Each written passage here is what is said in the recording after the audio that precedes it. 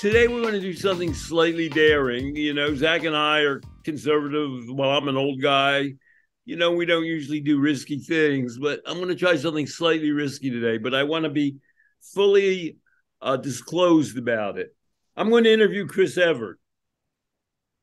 However, Chris Evert is not really on this call or in any of our offices. In fact, I've never met Chris Evert. I'm going to, if I remember, take my hat off when I'm Chris Evert. And when I have the hat on, I'm me. Now, when I say I don't know Chris Evert, I know a little bit about Chris Evert. First of all, a lot of people know a lot about Chris Evert because she's a famous tennis player who now does commentary in all of the four major tournaments, women's tennis tournaments during the year. Wimbledon, the US Open, the Australian Open, and the French Open. And she's gotten a little bit revelatory in her old age. I mean, she's 68. She's a lot younger than me. She had cancer, I think, earlier this year. But in general, she's a changed woman. And I think I'll come out in the course of all of this. So before I begin to interview Chris Evert, me, I just want to give one paragraph, an overview of her career. Chris Marie Evert, born December 21, 1954, known as Chris Evert Lloyd, from 1979 to 1987. That's a little bit of a hint. She used to have a different last name because she had a husband. She got rid of that husband and she got rid of that name, which is sort of a little bit of a sign, I think. Is an American former number one tennis player, number one in the world. Just want to, number one in the world. I don't sneeze at that. Evert won 18 major singles titles, including a record 7 French Opens and a joint record 6 US Opens, tied with Serena Williams, another very famous name. Evert was ranked number one in the world for 260 weeks. 50 weeks in the year are there, so that's like for 5 years. And was the year-end world number one singles player 7 times. Alongside Martina Navratilova, her greatest rival, Evert dominated women's tennis for much of the 70s and 80s. I don't know. I'd go for that on my tombstone certainly if I was a tennis player. Let me throw in a statistic before I begin to interview her. She won a total of 6 US Open titles, and Serena Williams won a total of 6 Open titles.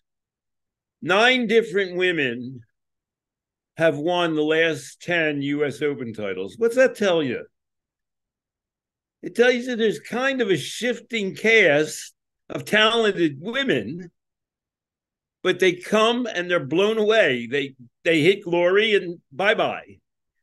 But not Serena Williams and not Chris Evert or Navratilova.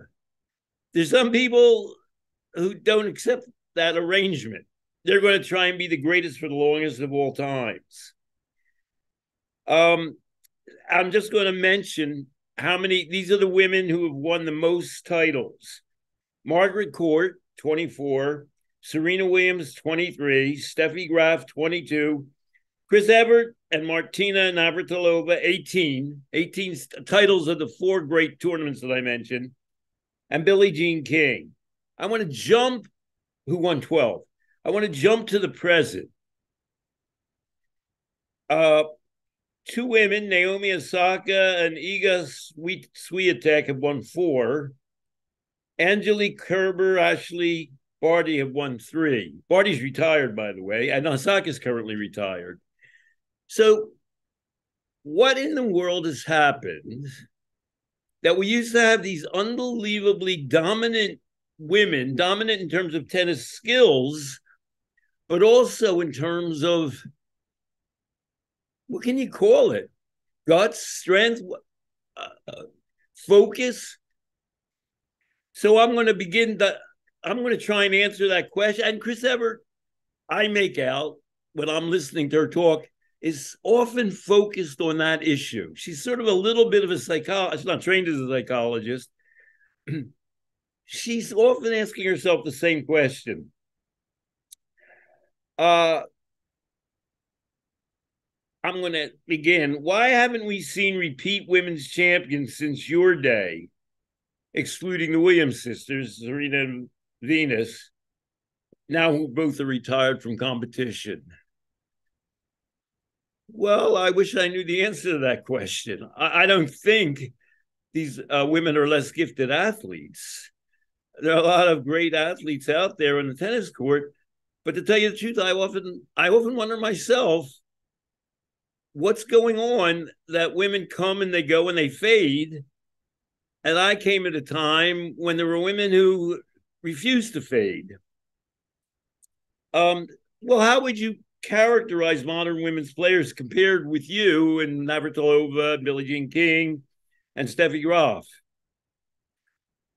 Well, I'm not a psychologist, and I'm certainly not going to brag, but they seem to be a little bit more subject to emotional pitfalls. Now, I'm not. We're going to maybe talk about my life is far from absent emotional pitfalls.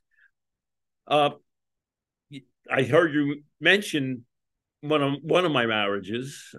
I've had 3, and none of them are current, and that I've had cancer. But we stuck to playing tennis when we were playing tennis.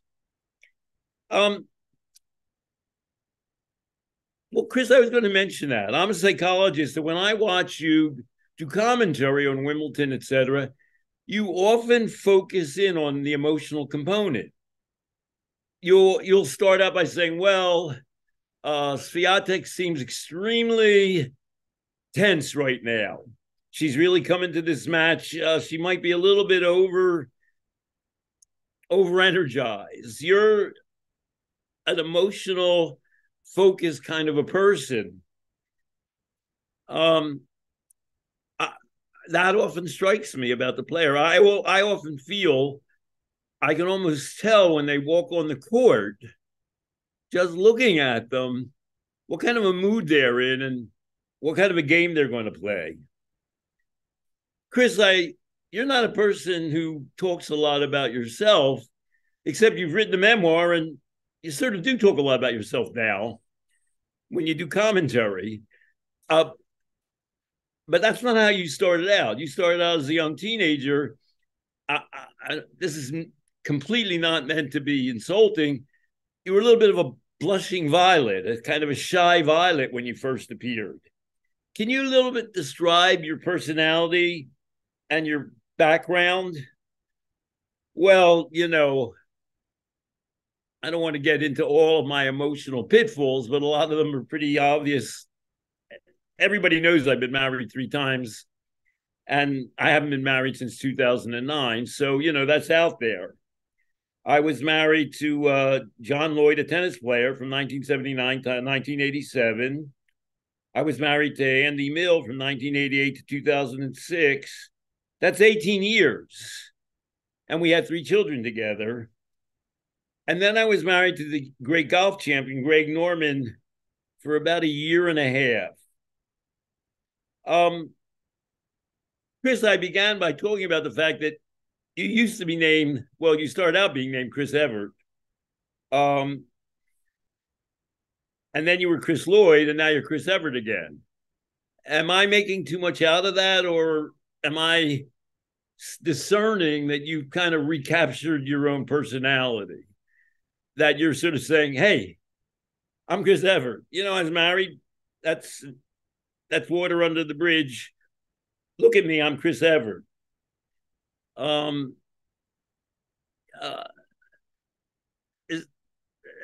that's the person I want to be now. I want to be my own woman.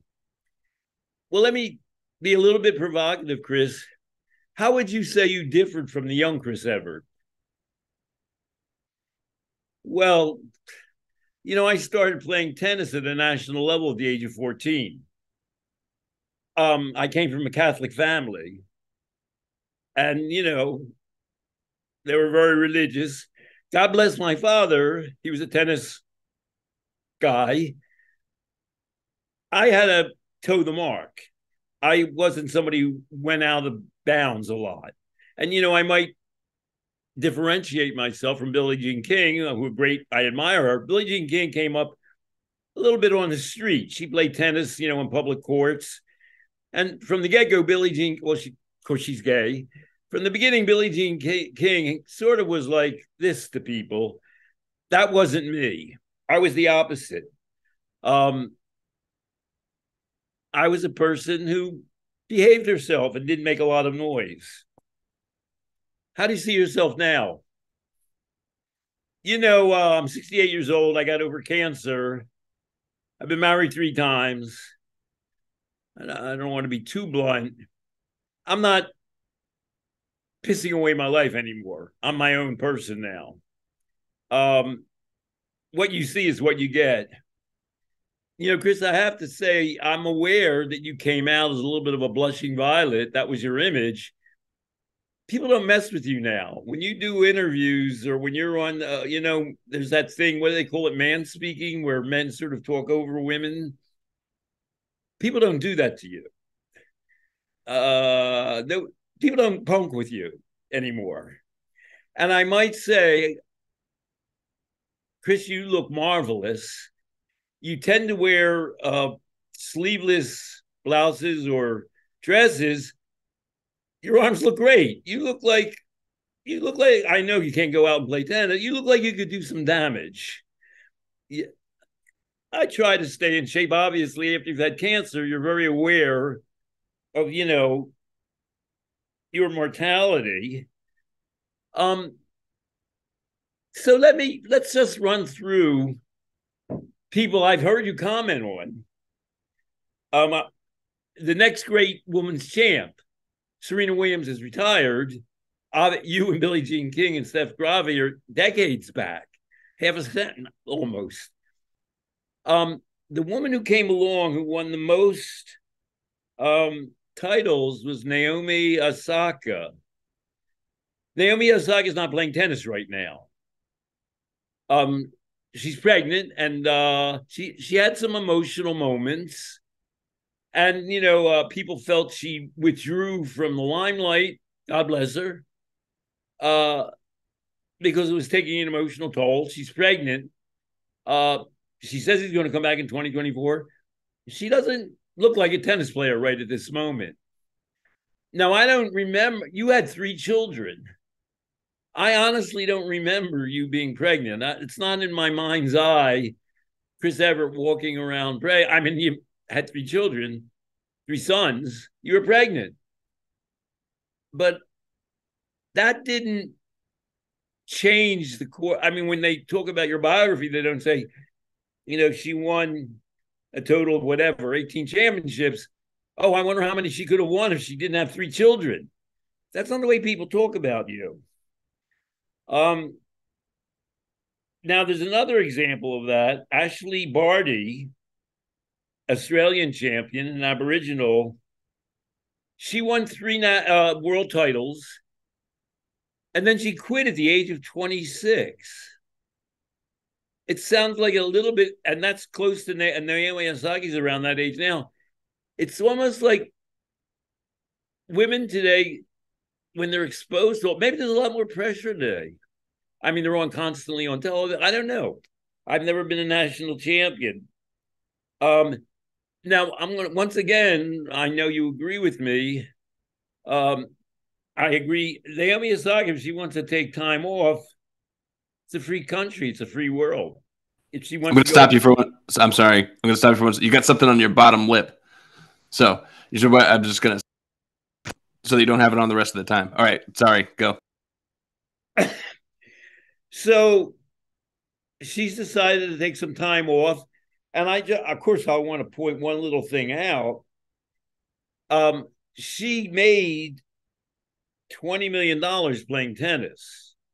And that doesn't even count but let me just mention Naomi Osaka is a Japanese national.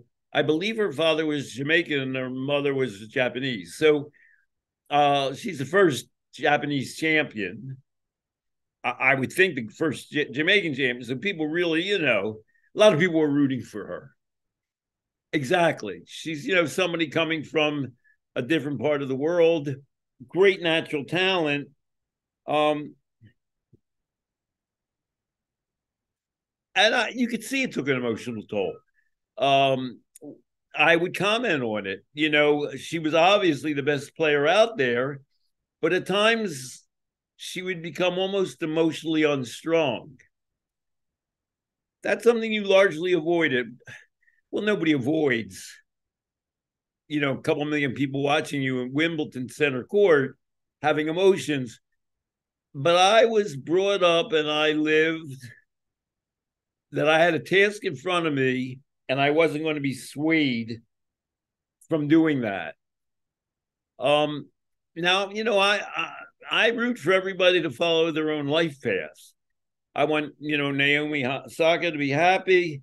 I want Ashley Barty to be happy. I guess I am looking for that great next international champion. Okay, let's get to the bottom line here, Chris. Do you see that great national champion anywhere? Well, I'm glad you brought that up. The last international tennis match was won by Coco Gauff, an American. I'll mention that she's African American. There have only been a couple of individual championships won by minority women. And so the fact that she won Wimbledon is a great, great inspiration. Well, Miss Psychologist, could you put your psychology hat on? How does she differ from the others? The women who've had more or less emotional breakdowns. I don't know the whole story. Like a lot of great champions, her father was big in tennis, interested in tennis, but he was also a big insurance executive. And so the way I figure it is he didn't need to be Coco Gauff's manager to have his ego fulfilled. And he did something, of course, all of them do it. My father did it. The Williams sister's father did it. At some point, your father's going to have to turn you over to somebody who's a real tennis pro. And she's done that. And in this case, she's done it with a kind of an interesting person, Brad Gilbert. Yeah, I wonder about you and Brad Gilbert. I mean, you don't get in fights with people in TV booths. You're an agreeable person. Brad Gilbert's a little bit of he doesn't put people down. He's a little bit of a mansplainer, though. He's sort of almost a compulsive talker. Oh, Brad's great. I love Brad, but I won't say you have to let him know when it's time for him to stop talking. And here's the amazing thing about Coco Gauff. Coco Gauff is now 19 years old. She's won 3 championships, twice the US Open and once the Australian Open. But she's a very self-possessed lady. She still gets on the court with jitters. And there's where Brad Gilbert comes in. Coco Gauff has won 9 out of her last 10 tournaments. Her father, I don't know how he figured it out, hired Brad Gilbert to be her special coach. She's won 9 tournaments since she's being coached by him. We're not playing tiddlywinks here. That's tens of millions of dollars. If you pick a guy to help you win and you start winning international championships, you're going to make a place for him at the table. On the other hand, Brad can be kind of annoying, can't he?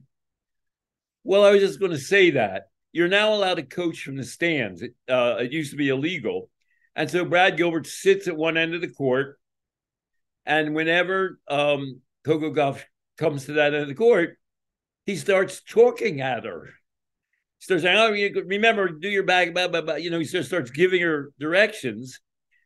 And in the semifinals of Wimbledon, she turned to the stands and she said, Brad, would you mind being quiet? Now, what 19-year-old in the semifinals at the US Open with 10 million people watching you turns to an older man and says, Brad, you're talking too much. I'm trying to concentrate here. Would you mind being silent? And it wasn't a put down. That's one of her great, she has the skill. Afterwards, when people said, were you telling Brad to shut the hell up? She said, no. I was just saying that I had to concentrate. And so I just wanted him to give me a little chance to concentrate. Think of that. I mean, I couldn't have done that when I was 19. She has the self-possession to get out there, stand up for herself, play championship tennis, rely on a coach. You need a coach, but put him in his place as required. So we began this little bit of a journey here talking about, well, there was an era when women used to win 10 and 12 and 18 and 24 world championship matches. And that, not counting Serena Williams, who's a latter day miracle, that has stopped happening after the 1980s and 1990s. It doesn't happen anymore for the last decades. And the question is there, and why is that? I'm not a psychologist or sociologist. I don't know the answer to that question. I don't know. You would think that women are getting stronger now, that they're more encouraged to be independent. And yet, with all due respect, if you look back to me and Billie Jean King and Navratilova, we were kind of tough. And now Billie Jean King grew up on a street, not in the streets, but she played public tennis.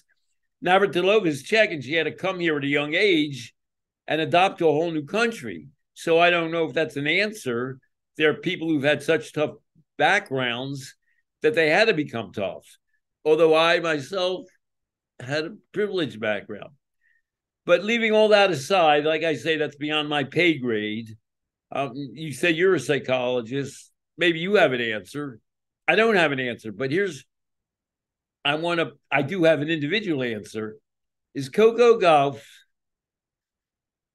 the resurgence in a modern era of a woman who can go out and play tennis? She's beautiful, of course. Be a great athlete. Be polite to everybody. When she knows how to give a speech, she thanks all of her opponents.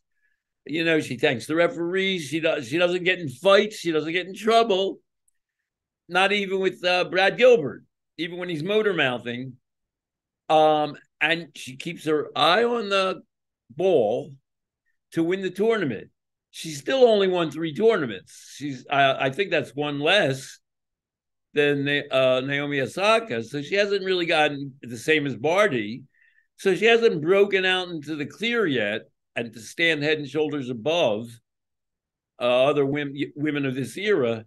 But let's just say from a psychological standpoint and a social standpoint, this is a woman who really bears close watching. And I think maybe you can tell from the way I'm speaking, I'm really rooting for her. I'm 68, she's 19. I'm not putting all my eggs in her basket or putting pressure on her. But let's see if Coco Gauff can become the next great repeat tennis champion, harkening back to an era that I participated in.